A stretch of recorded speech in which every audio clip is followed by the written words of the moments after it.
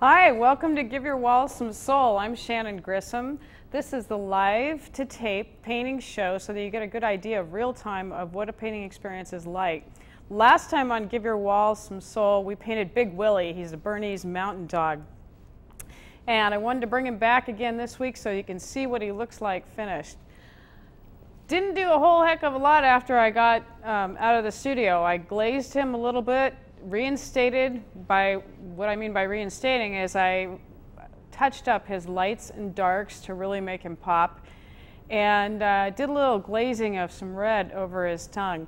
But for the most part, he was pretty well done when we were last on the show. So that was Willie, and what we're going to do this week is Cherries. And these cherries, I got them out at Casa de Fruta. They have incredible fruit right now, and of course, you know I love to paint fruit. This is not so much about painting the fruit as today we're going to talk a lot about composition, interstitial space. Some people call it negative space, but I prefer interstitial. And so we're going to go ahead and get started. If you can see by the reference photo of the cherries, there are three distinct shapes. I'm going to start by blocking in just an outline so you can get an idea of where we're going to go with this. I'm just going to do a light drawing so you can see where this is headed. We've got a triangular shape here that the stem creates.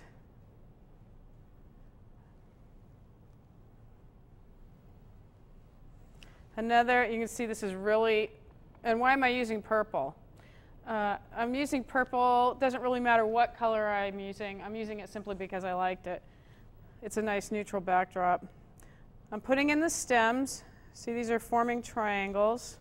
Putting them in very lightly, just to give myself a map of where everything's supposed to go. Why did I pick a square canvas? The three cherries together really fit well on, I have painted them also on a rectangular canvas. I really like the composition and the tension that you get on a square. And once I get the basic outline, and you know the shadow part is just as important to the basic shape of what you're painting and the basic composition as the item itself. So we've got that.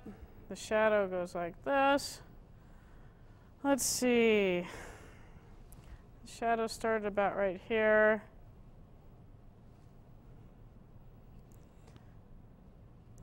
Okay, so now we have a basic idea of where we're going with this. I think that I had it drawn here, but I think it needs to have a little something happening over here.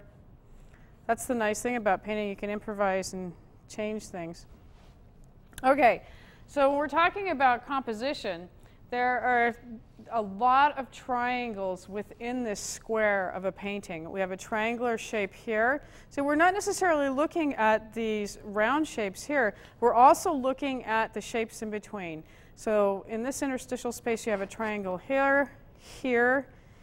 And you got to be careful of where these triangles are pointing to. Whenever you start to look at your painting and you notice that you have triangles, where are they pointing? If they're pointing off the canvas, then you're going to lose the viewer.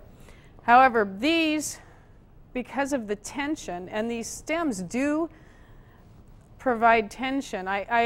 When I pose these, and I pose these cherries, you didn't just throw them on the table. Sometimes you can throw them out like dice and they land great and you can just paint them that way. But more often than not, you've got to arrange them.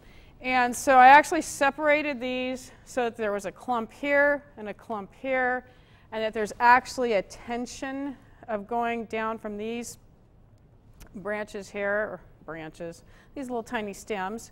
They look like branches when you paint them this big. And so there's a lot of tension here, and you can tell that this is a lot looser. So there's just this fluid motion here. The other thing is it brings you back. Because this is a loose fluid motion, this brings you back. So everything brings you back to the middle of the composition. Okay, so enough about that. You're probably bored with that part of it. I'm going to go ahead and start painting the background. It's a good place to start. I thought about starting with the shadow this time, but I'm going to go ahead and get this big area covered first. The reason I'm doing it first, I'm mixing some white. Now I've changed the background. If you look at the reference photo, it's sitting on it was a wooden TV tray. And that's just not, I really wanted the sense of space, and I really didn't want that color to be on the background. So that's why I decided to just paint it with a white, very neutral background. I'm adding, I want it to be warm, it's in sunlight, so I'm adding some cad yellow deep to the white mixture. And of course I'm going to use a lot of medium, make it really thin so that I can scrub in a lot really quickly.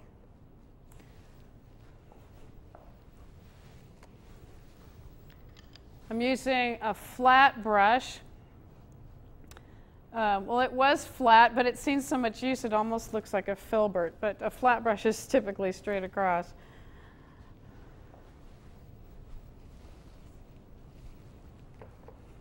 So I'm dipping the brush in a lot of medium, and I'm going to scrub it in.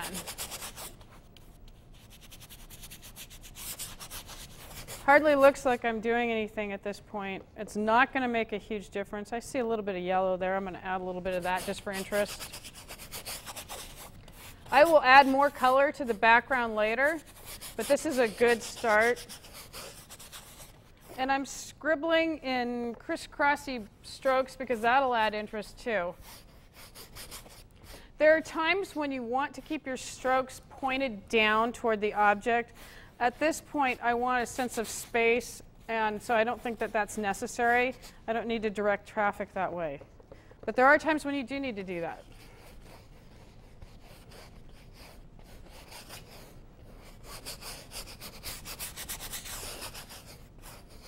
So, you know, if you use a brush that's too small, it would take you forever to cover this amount of canvas.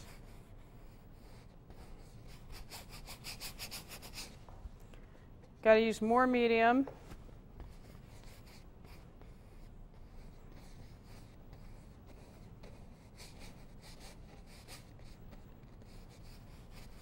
That's a great sound. One of my favorite sounds is to hear the brush furiously hitting the canvas.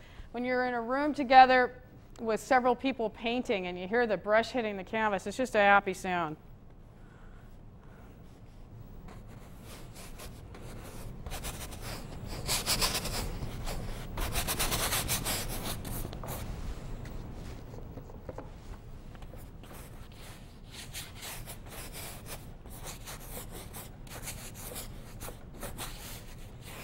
You notice that a lot of the paintings that I do tend to be one single object on a very neutral background, like Willie.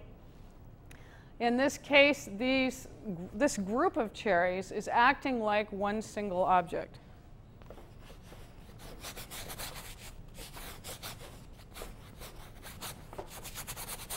There are places where I haven't covered the canvas totally in the background, and I'm okay with that.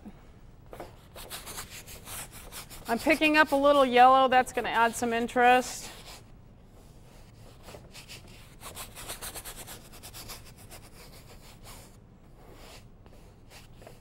You could almost treat this like a watercolor and leave the background white. But I really like the warmth of the paint. And the shadows will make more sense if it's got some yellow in the background. Sometimes what I do is I'll take the painting and turn it upside down so it's easier to, or sideways. So it's easier to get the bottom. I need some more medium. The medium makes the paint go thinner, helps it dry faster. And for the initial coat, I want it to do both of those things.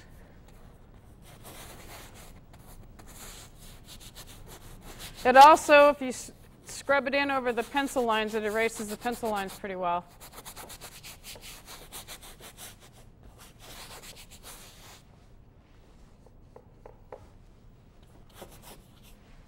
We've done shows where I painted almost the entire painting upside down. We may do that again, but not today.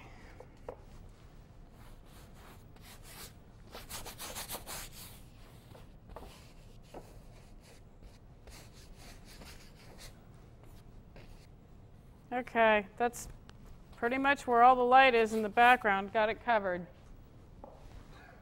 I'm going to turn the canvas over again.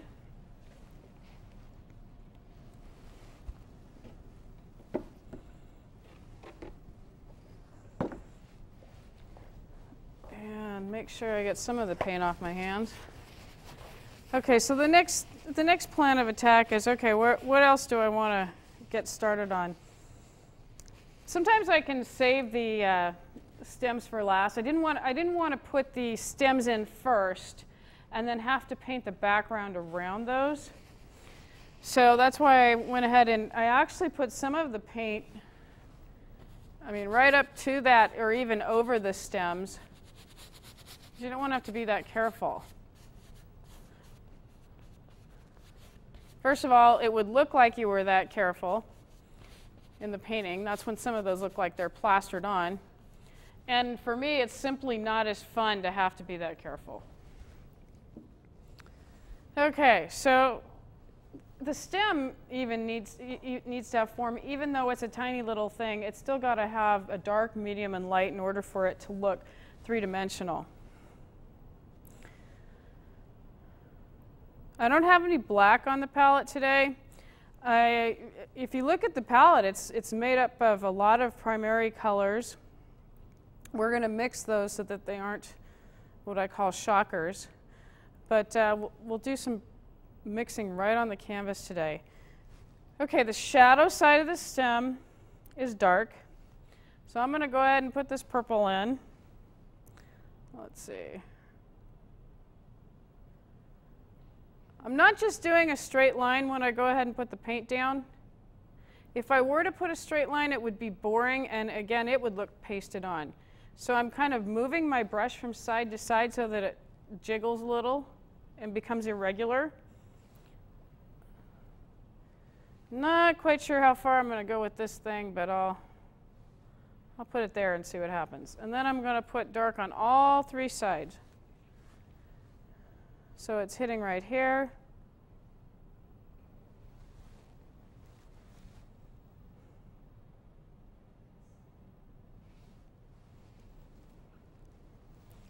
Where else is the dark hitting? It's right there. These kind of just touch.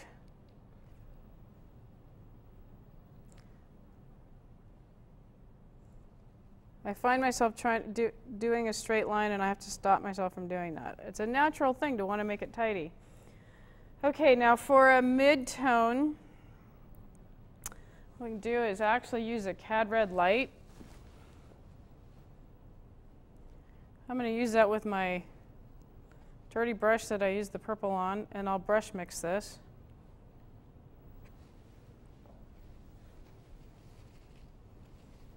Okay.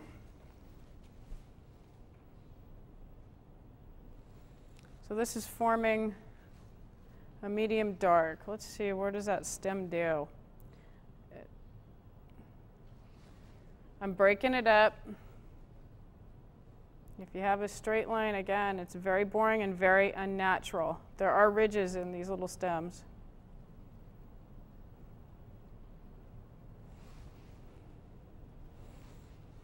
I can't remember the variety of these cherries. They were really interesting looking. They have the yellow and red on them instead of just straight red, so I thought they'd be fun to paint.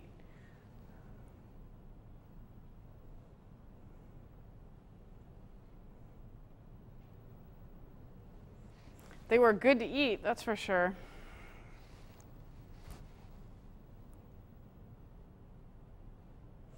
And what I did was I took photographs of these. The weather was hot, and I knew they weren't going to last that long, so I took photographs, got the thing sketched out, and then we ate the still life. Okay, this actually kind of crosses. That could be a little awkward in there. We'll have to work on that later. Okay, to make another a lighter tone, I'm going to go ahead and add. Now, it doesn't look like there's much difference yet, but there will. I'm going to add a little bit of Cad Yellow Deep. Again, I'm not even, well, I might just clean this brush off a little bit. I'm not dipping it in anything. I'm just going to wipe it off. Go straight into the Cad Yellow Deep. It's Cad Yellow Deep. You'd think you'd be getting yellow, but it really looks orange. And that's going to go next.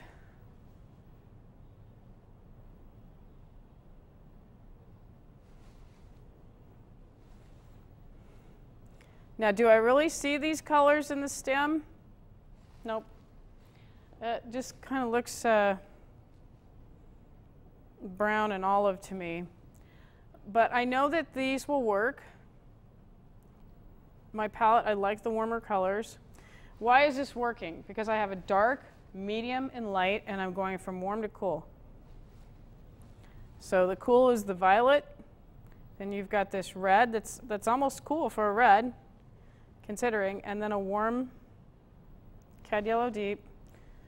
And I'm just going to take that progressively until we get, see now this brush needs to be wiped off because what's happening is I'm making mud. There's a time for mud and this isn't it.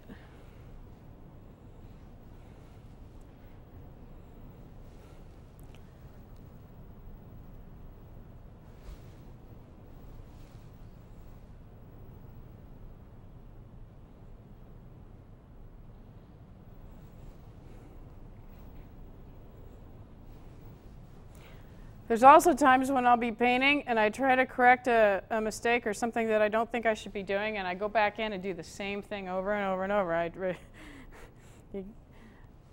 It's amazing how it's just a natural place or thing that you want to do to the canvas, and sometimes it's a struggle to fight against what you're trying to do.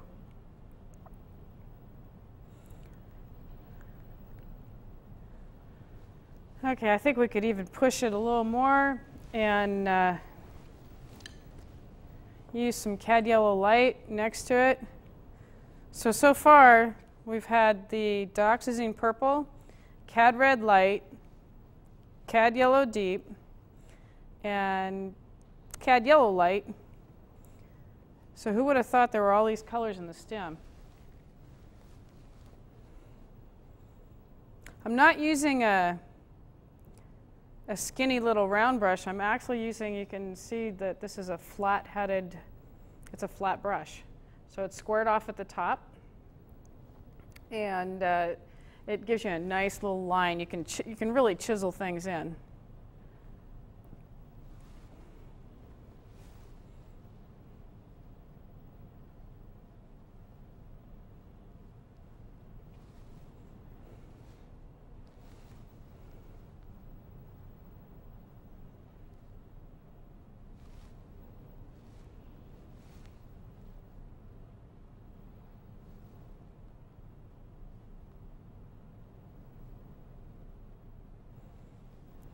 Okay, now I need to actually add a white or a really light color there on the edge to make that pop, which is going to be interesting against that dark background. So I'm not sure whether I'm going to be able to achieve light background. I'm not sure if I'm going to be able to achieve that, but I'm going to try.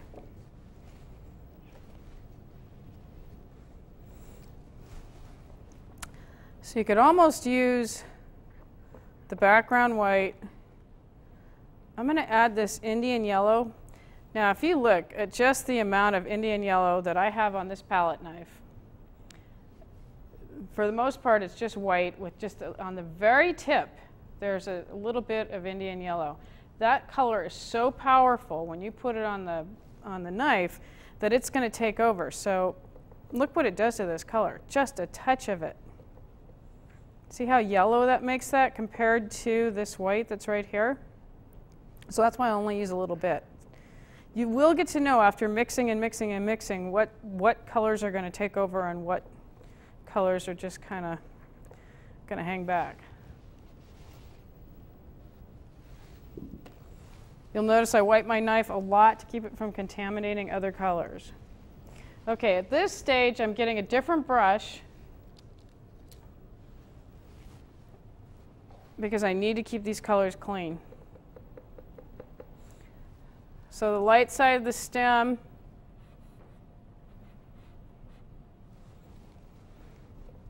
I'm putting this on a little thicker than I would, but that's the only way it's going to pop right now. I'm going to have to keep wiping this brush because it keeps getting contaminated with other colors in order for this to work. This is one of those that after I got home and the paint dried, when we talked about reinstating the lights on Willie, that's what I would do. I would reinstate the lights on the edge of this.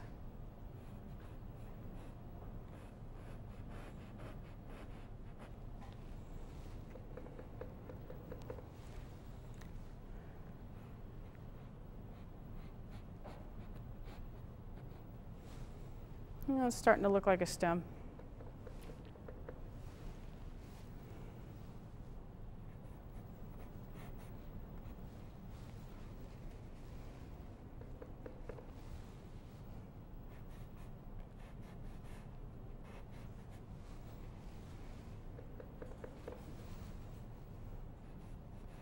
Can always tell when I go too far without wiping my brush. It starts making mud and I've got to kind of do it over again.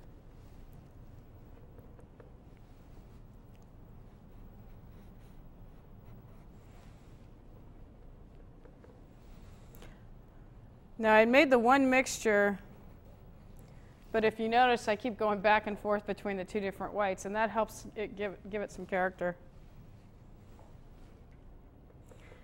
If you have the same color everywhere, it's just boring. I like to surprise people. I like people to go, wow, you know, to look at something and really appreciate that it's there, but so wow, you put this surprise color in there and it really works. I push it a lot.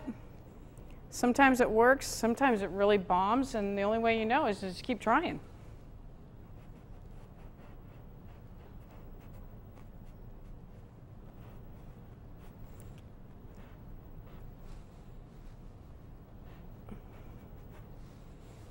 Okay, as far as the, I could keep futzing with this stem right now, but I think I need to leave it alone.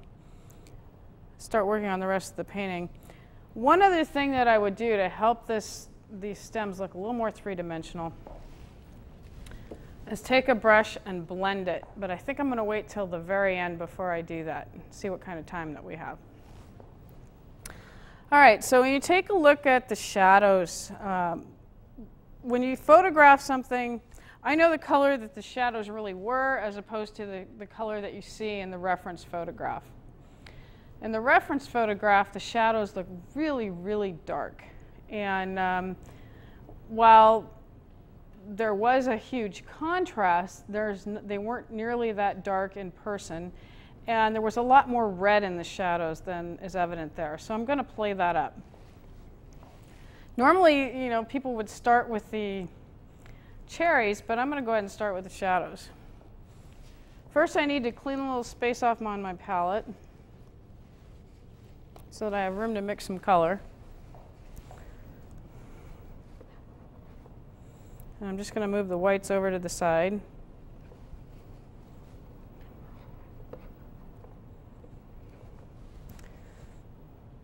I might even just use those. So what am I going to add to that to make it a nice gray with some red in it? Well, first I'll go ahead and add a little bit of this cad red that we had here, cad red light. Now I added a little bit of that, and that just made it very peach, very pink, and that's not going to work. So what do I need to do to gray it down? Well, its complement would be this ultramarine blue.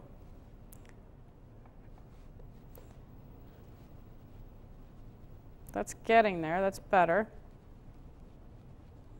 It's still too pink, peachy, yuck.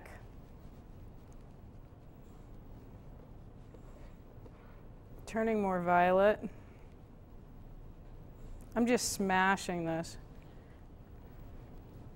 Okay, I've mixed, ooh, actually, that's actually a pretty good shadow color there.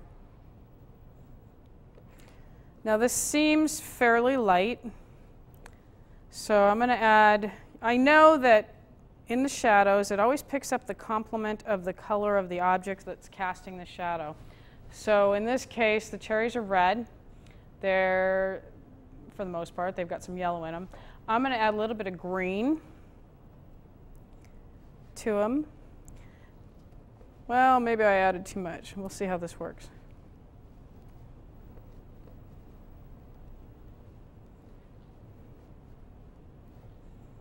You know what? That's a good start. I'm going to use this for the base shadow and add some other colors later.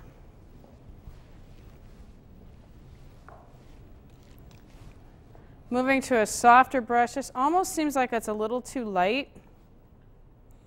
We'll see how it looks when I put it down on the canvas. That's not bad. I sound surprised. I am surprised. I'm adding a little violet to this.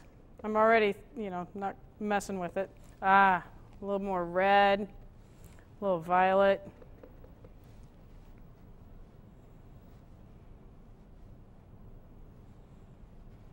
This will be a good base, and then I can add some color later. When you're doing a first statement and you're just trying to get the canvas covered, I do basic shapes, block it in, and then I go ahead and add color over the top. So I'm going to make the shadow, even though the shadow is not one color, I'm going to make it one color. If we have time to play with it later, I will. If not, it'll still read. What do I mean by reading? You'll still be able to tell what's going on. You'll get a sense of shape and form, space. This brush is too small for the space I'm using. That would take forever. Getting a bigger brush.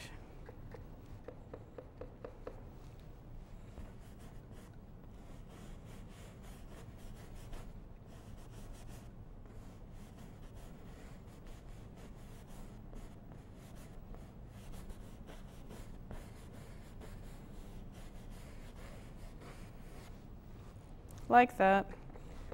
Doesn't make sense without the object, but it will.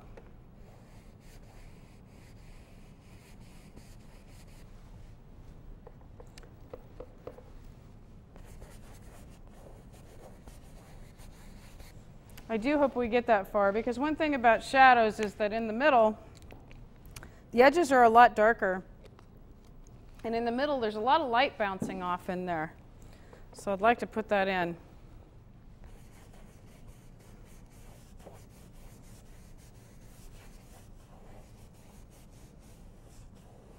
I did a series of motorcycles, tricycles, and one of my favorite things about these paintings, they were done in this manner on a simple background with shadow, and one of my favorite things about the paintings, sure, I like painting the chrome on the motorcycle, but I really like playing with the shadows.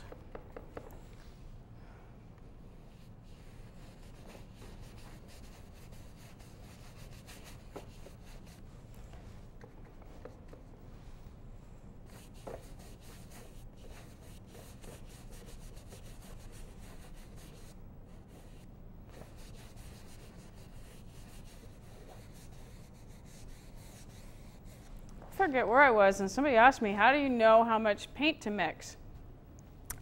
And I think I remember saying that I've not made enough paint enough times that when you make that mistake enough times, you kind of get a good idea of how much to mix.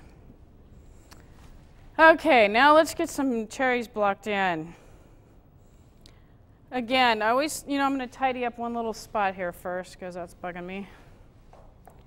And also, if I don't scrub away the pencil line now, it's going to be hard to cover it up later.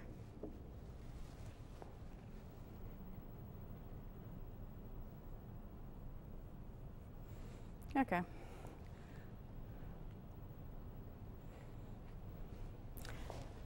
Well, back to, where was I? Back to, start with what you know you can do first. And normally, and I've heard this before on, from my teacher and other painting shows, that the first thing you see is the last thing you paint. So if you're talking about Willie, the highlight on his nose would be the last thing you paint. if you're talking about this, the highlight on the cherries is the last thing you paint. And that's a great rule. And once you know the rule, then you can do it your own way. So what I'm going to do is I'm going to go ahead and overstate the highlights on these cherries, and that way I won't run into them. So I know that there's a big old light blob there. I'm making it way bigger than it is. And you know what? I need some more white.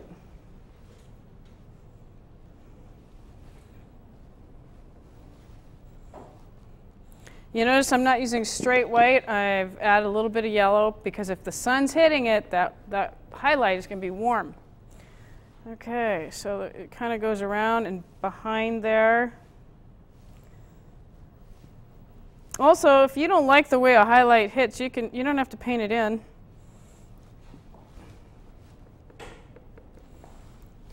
Okay, there's one there. Again, making it way bigger than it actually is. There's one here. And another thing, if you put it behind the stem, it's going to help it give some space. So you think something is going on back there. So there. And that. Okay. Now I'll go ahead and put the darks in. So I'm I'm almost going across the board. I'm not doing just lights, I'm putting lights and darks in. And I'll go ahead and put the medium stuff in later. Again, purple's a great color to use with red. So this is really kind of sunk in here. So we want it to look like it's just coming down in here. And there's some dark back here. And this can't just be sticking out of nowhere, so that's got to be in a little hole. This is actually behind this, so we'll leave that there. Where else is it dark? Right here.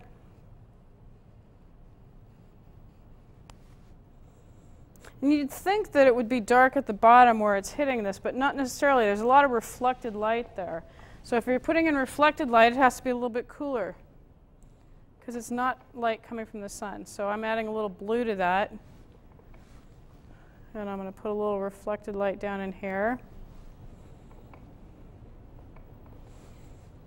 I see a little down here. All right. Now we'll go with the darker red.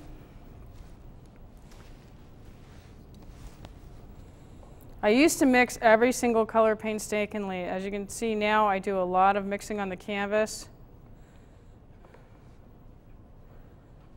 Either way is good. One advantage to pre-mixing your colors is that you are consistent and you can tell before you ever hit here whether you have it right. But for somebody like me who doesn't have a lot of patience, this seems to work out really well. Oh, that's a nice rich dark right there, like that. Okay, so the right side of the cherry, this is shadow side. And I'm going to go ahead and be consistent and put that on the others. The one that's out front here isn't quite as dark as everything that's back there.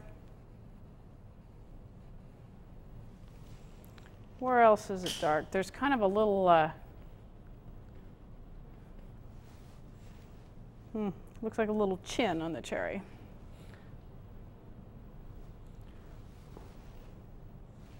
Okay, let's see. I have to lighten that up a little now.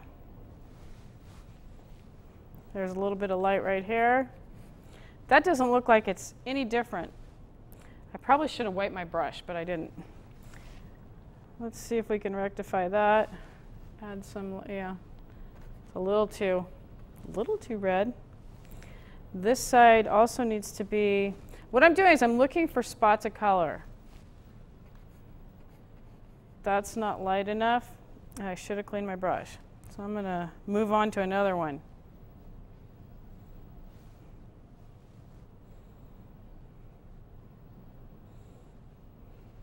You know, I can get on a roll doing the wrong thing, and it's kind of like Jim Carrey where somebody stop me. So what I do is I stop myself and move on to another item, and that helps me break the rhythm and go, okay, I need to be over here doing something different. It's amazing how I can run amok. But at least I know how to catch myself. Okay, this brush is so muddy that it's only going to be good for a couple more passes, and I'm going to need to use another one. Yeah. Let's grab, this is a good scrubbing brush. It used to be a filbert. It didn't used to be at a point like this, but it's well worn, well used. I love it. Going straight into some of this yellow. So what I'm seeing is some light here. These cherries really did have this color. Well, maybe I turned it up a little bit, but might need to lighten it up a bit. That's the other thing. Some of these colors are opaque, some of them are transparent, so I need to really work with the ones.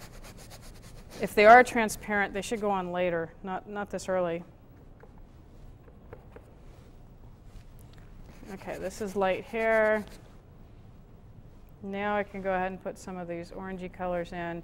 Got to make sure that I'm not doing anything too pinky, peachy. Yeah, that's better. So you'll notice that, you know, I don't know if you ever saw the first show where I did the grapes, and it was kind of like lug nuts where I was all over. I wasn't just finishing one grape. By the time the whole thing is through, I'll have all of the cherries covered. But I'm going basically for, if I see this spot over here, do I see it over here? Then I'll put it in here. And I keep going all around until I get the whole thing covered.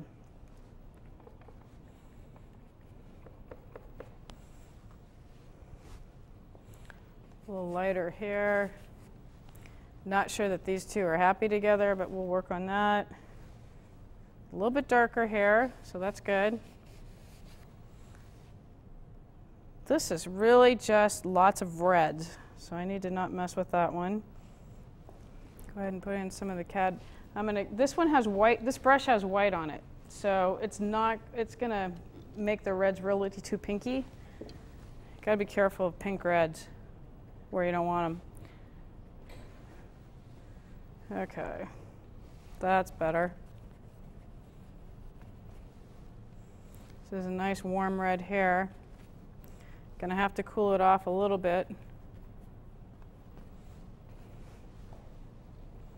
Need some more medium to help that paint flow.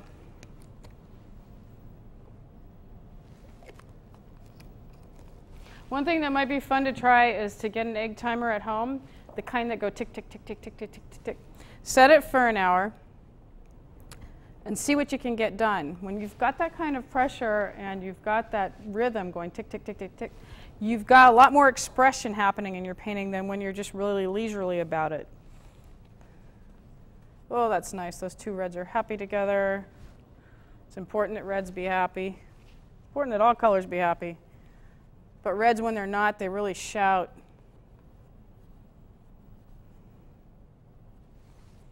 It's like hitting a really bad note, like a squeak on a clarinet. Okay.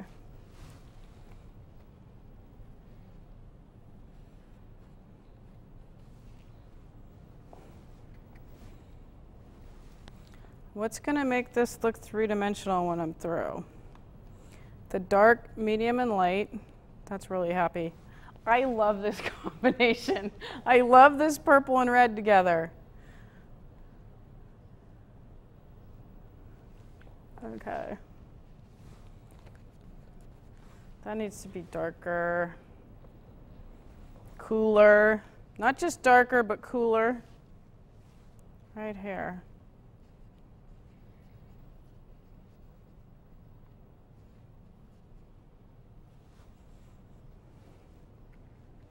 I'm neglecting this one over here. It's got some interesting darks and lights.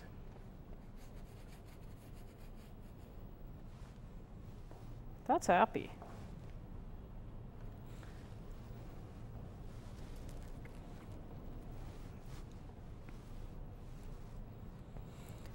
I need to leave that one alone for a minute.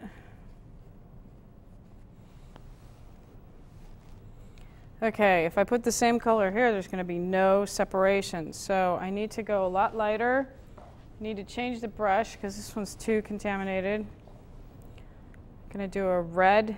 You have to add orange or yellow to a red to make it lighter if you're going to add white. Otherwise, it's going to be real pink. And we can't have pink here. Okay, that gives the separation.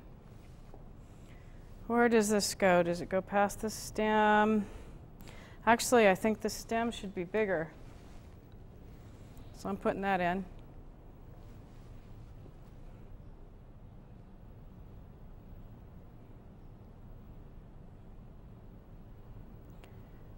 So I actually went down into this, and even though the cherry is covering that up, I'll go back over the top with a darker color. There, that's better. I like the ruggedness of this, so I have to try and leave it alone.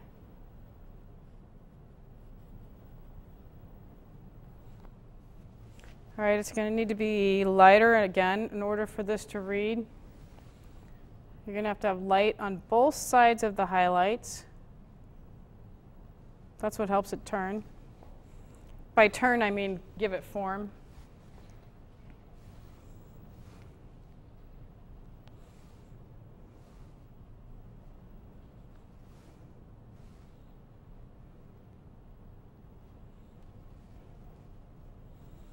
Okay, I can put some darker red in there. So I've got warm and cool reds here going. Red is typically a warm color, but within the red family, you'll notice on the outside these are cool and then it gets warmer. And I'm going to kind of brush mix this. Need to be a little lighter.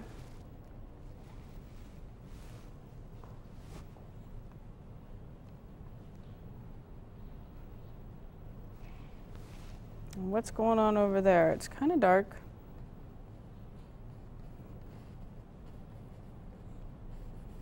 I have to step back and look and see where I'm doing. Okay, I've got a mirror set up so that I can step back and see if these things are starting to take shape. They're getting there. So when I'm really up close, I have no idea what my paintings are doing. And in the studio at home, I paint and I've got a mirror right here. So if you see me turning like that, that's basically what I'm doing.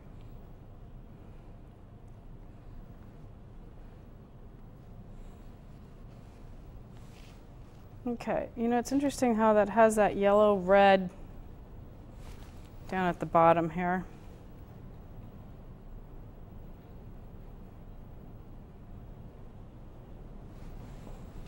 Yeah, I like that.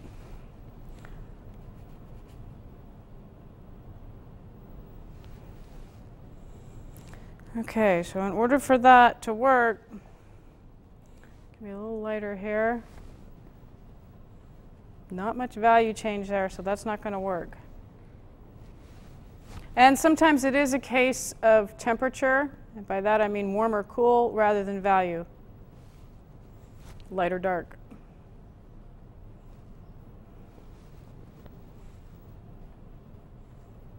See, it goes from warm, a little bit cooler. I might have to reinstate that. It needs to be darker over there. Do I use a brush that's contaminated? Yeah. Toward the end of the painting session, all my painting gets contaminated. Okay. That looks better. Kind of went overboard. I do that sometimes.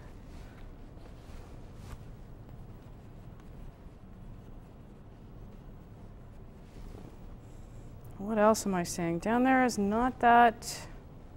Now it's a matter of keeping the brushes straight, not using the wrong one. Yeah, I still think it needs to be lighter. Again, with the reference photo, there are things you know and things you see. And I looked at this setup a long time before I even decided to paint it to see what are these cherries doing. Okay, this has to be lighter.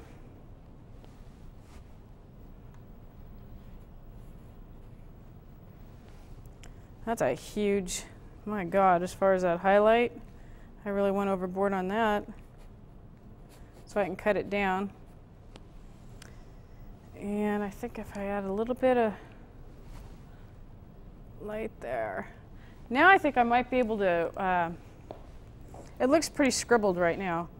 I might be able to take a brush and blend it a little bit and start to get some form. So what am I looking for? I keep picking through these brushes. I'm looking for something that's stiff. This one looks good. It's trash. It's my blending brush that I use forever. Okay. I'm going to go ahead and just brush. I might need some more paint right here.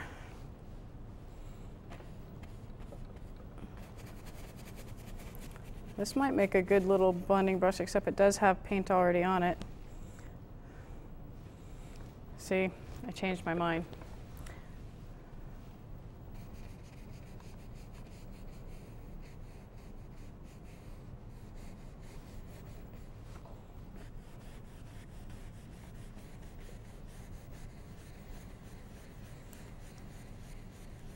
At first I was blending in the motion that goes, now I'm blending in a circular motion. That also helps. If you go against the form, that also helps give it form. I start going with the form and then against the form.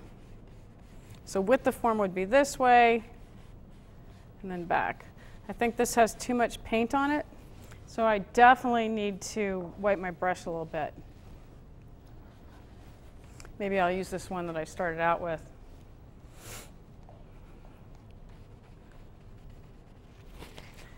So it's one of those cases where you have to blend and wipe repeatedly.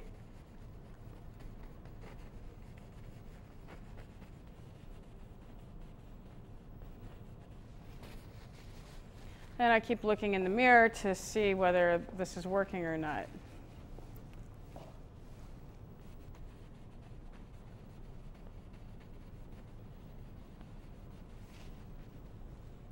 It's getting softer, it's getting more form. That's nice. It's a good start.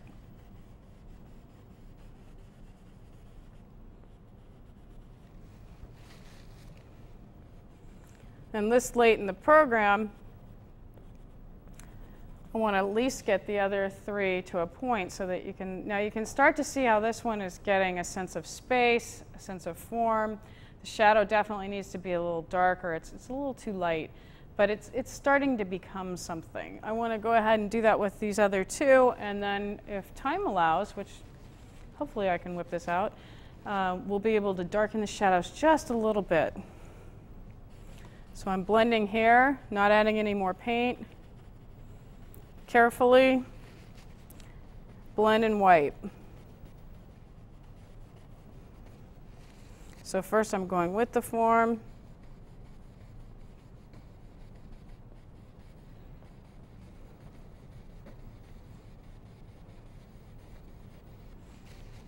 I'll go against it once I get this covered.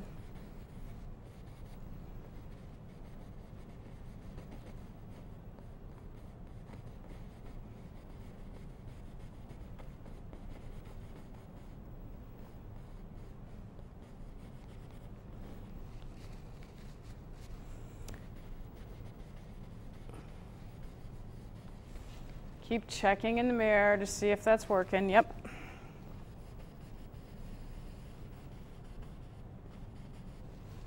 Okay, on my reference photo, what does that do over there? It's dark right there. It's dark and it's cool. That's what I'm asking myself in my head. What does it do? Is it lighter or darker? Is it cool? Is it warm?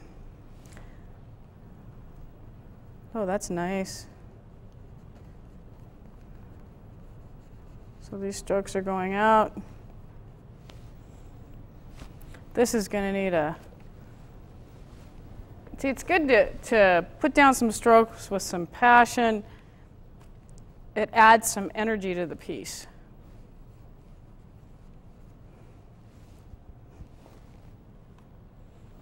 Okay.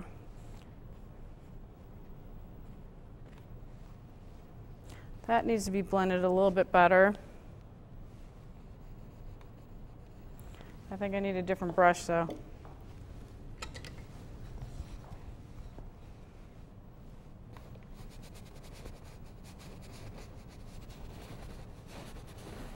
Didn't wipe it very well, so I'm definitely going to have to reinstate these lights later. But that's what happens. I'll have to put the lights in back again over the top after it dries, because I blended away all the cool stuff that was happening. Okay, so what am I going to do with this one? It's in pretty good shape. I'll add a little bit of orange, Cad Yellow Deep.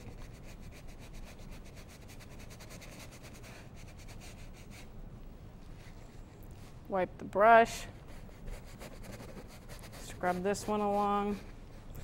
Now, in order for this little indentation to work, you got to have dark against light.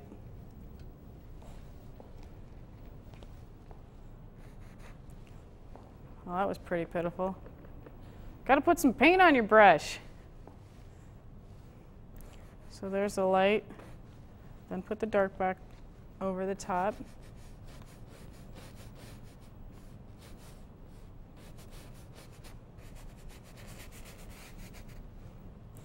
Okay, now we'll just blend that. I'll get yet an even cleaner brush, because this had a lot of subtle lights.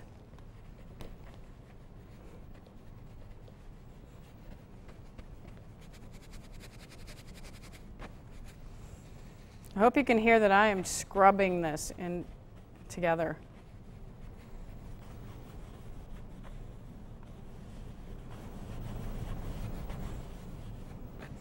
Okay, am I done with these? No, but I need to, we're getting short on time, and I need to land these cherries. Right now they've got shadows, but they pretty much look like they're floating.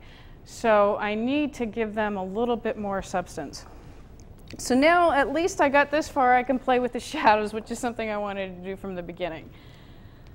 What kind of brush am I going to use? Well, we've got some paint down. So I'm going to use something that's stiff. When they're stiff like this, they've got more control. And I'm going to go ahead and add, it needs to be cooler, it needs to be darker. So what could I add right away? Well, I could add a little bit of green. I'm going to add it. If I just put this green right into that mixture, this is what would happen. This is the same mixture I had on my palette that I have down there. That wouldn't work. So I want to gray it down a little bit by adding its complement. It almost might be too green. So I'll just try a little bit and see what happens. Actually, right where they meet, that's not that bad.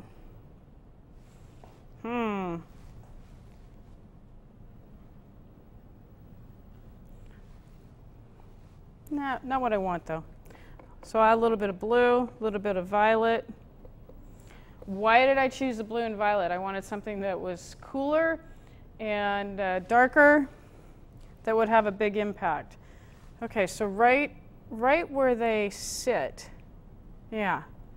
Okay, right where they sit, that helps land that puppy. Now the shadow shape isn't quite right. I'll have to fix that, but that helps. And actually, this is probably not a pointy brush is probably not good for what I'm doing right here.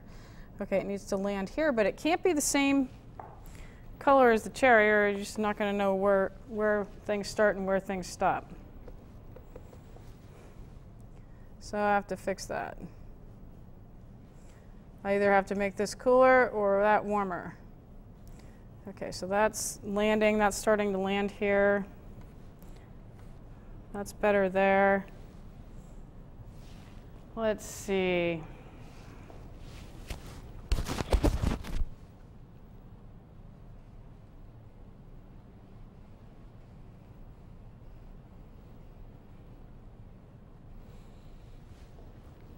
Okay, that's better. I'm going to go ahead and darken that. But I need a big fat brush, just like we did that before when we were painting the shadow. I'm going right over the top with blue, dioxazine purple. These puppies have to land. I'm leaving the center lighter because they would be.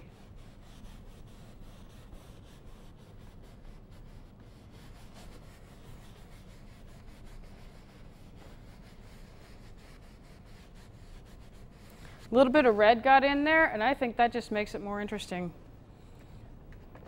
That was a happy accident.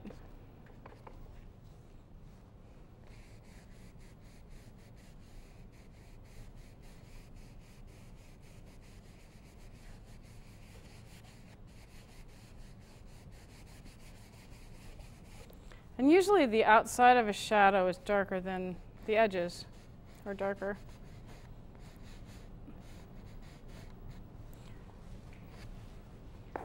Okay, we'll have to ground these two.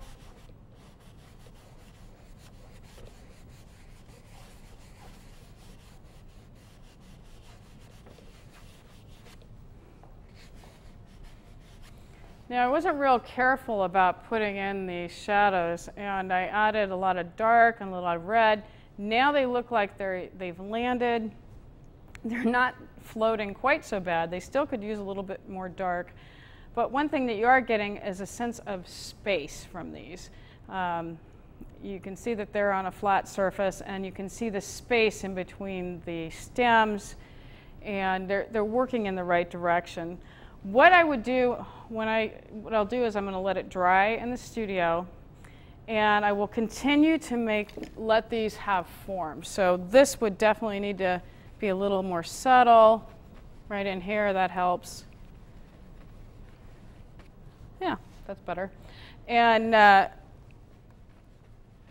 almost looking like these little peaches now, but they really are this color.